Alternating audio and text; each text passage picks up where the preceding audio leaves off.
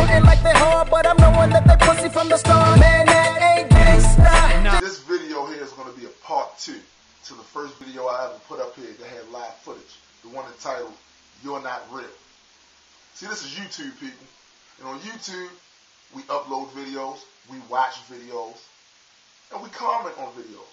Not only do we comment on videos, we reply to comments on videos. But here's the thing. You should always do that with a measure of respect, even if you disagree with somebody.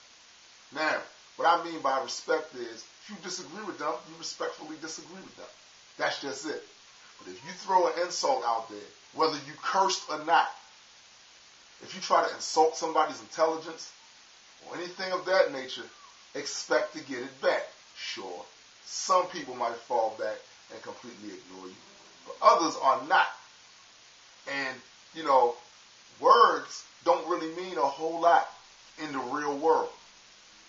Because in the real world, if you really want to do some damage to somebody, then you're going to do some damage to them the traditional way. Fists, knives, guns, whatever. Words don't really mean a whole lot in the real world. But I understand that some of you chumps, this is cyberland. The word of cyberland. I'm going to verbally bury him. Man, give me a fucking break with that shit. That's some bullshit. You ain't verbally burying nobody. You ain't doing nothing to nobody. You sitting behind that motherfucking computer and you typing. But you ain't doing shit for real. Because in real life, we all know you wouldn't do nothing. We know you wouldn't do nothing. You'd be scared to speak. Shook. So do yourself a favor. Don't play yourself out like that.